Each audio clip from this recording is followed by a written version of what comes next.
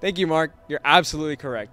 All around our county, Southern California Edison, also known as SCE, is replacing old streetlight bulbs with new, longer-lasting, energy-efficient, and cost-effective LED bulbs.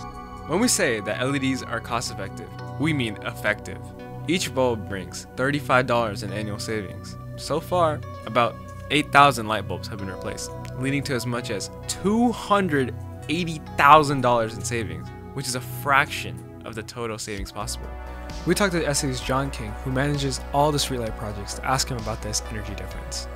Across our territory, the highest percentage of fixtures that we had were 100-watt high-pressure sodium lights. So that's mostly in residential areas, and that's been the biggest number of lights that we've replaced across the territory.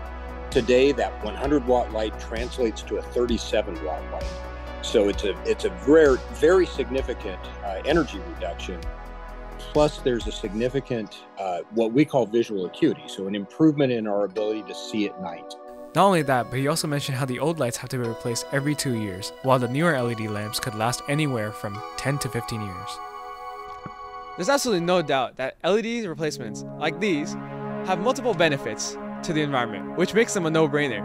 Southern California Edison pioneers such efforts by bringing positive changes to our society and to the environment. With that, this has been Vansh, and back to the anchors.